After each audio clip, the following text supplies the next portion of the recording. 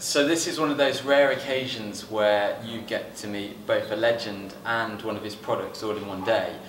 We've been riding this bike here, which is the Suter MMX500. And this is the genius behind it all. This is Eskil Suter, ex-Grand Prix rider, and now amazing man that builds spectacular chassis, etc., and motorcycles for the racing world. So Eskil, I've got to start by asking you, how did this project first come about? Yeah, like we have a lot of material around. You know, we developed two-stroke engines before. We have gearboxes there. We knew how to make the rest of the bike. And then one day we had a crazy idea.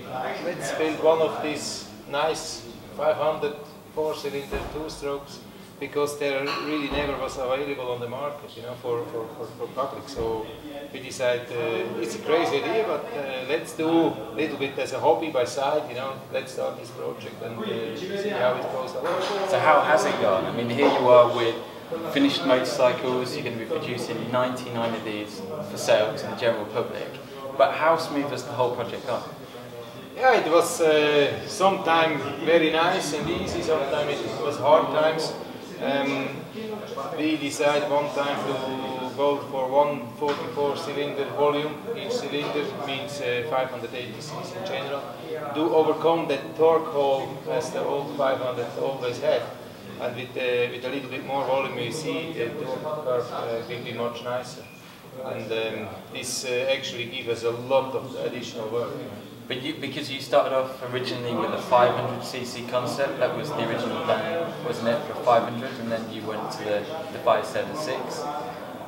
So what prompted that? Was it just the engine performance, you wanted that bit more torque? So 576, the bigger cylinders made more sense? Yeah, also to make the bike more reliable, to not squeeze it out like the old 500, where we you know, to get that power out, you really go to the limit with the setting and everything. With a little bit more volume, we still can do the same performance without going so much to the limit. It makes the bike more reliable, more rideable, more user-friendly, and also the service intervals getting longer. Okay, so it's good all round.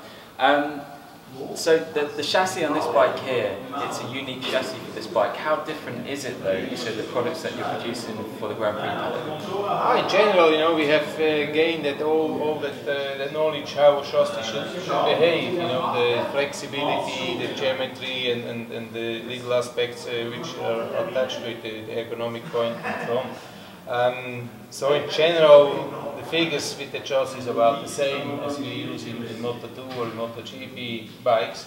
For sure, the overall geometry is more MotoGP, and the flexibility is a little bit more like Moto2. But every part is new on this bike. It's nothing taken off the shelf and from another project. Wow, that's a lot of work, isn't it?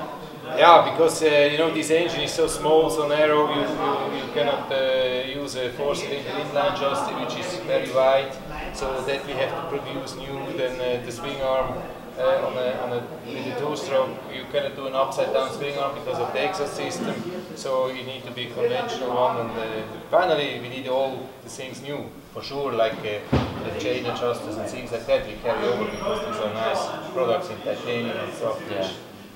Or on all our bikes common.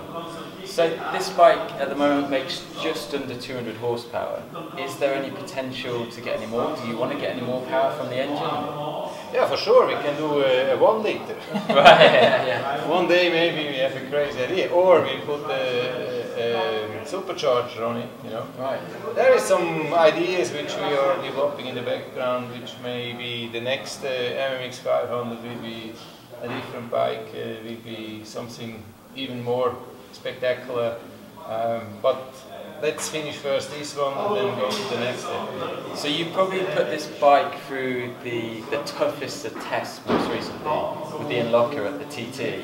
In your own words, how would you sum up the 2016 Isle of Man TT? Yeah, the idea to go to the TT is like our slogan, prove the passion. Prove the passion on the hardest race on the world with the strongest two-stroke machine. And we really get the feedback from all the fans around the world. There was thousands of fans and emails, and you know, even on the Isle of Man, I don't know how many 100 or 1,000 fans come to the Isle of Man only to see that bike, because there is a worldwide so many two-stroke enthusiasts that like to see a nice 500 again on the road. And this was really amazed us how much impact this invention had. Yeah, well, it's magnificent, and having ridden this bike today, you know, it's really blown me away. I said earlier that it's been an education for me as much as anything. I didn't realise bikes like this existed, and yeah, it's been spectacular. So just to kind of round off really, so like we said earlier, 99 of these models are going to be produced. When are they going to start coming into the market? When should people start putting their orders in? How much are the bikes going to cost, and when might they be in place to get the bikes? Well, now we are on the process to assemble the first few bikes for the customer, which already have ordered. The first batch of 20 bikes is like this on the way.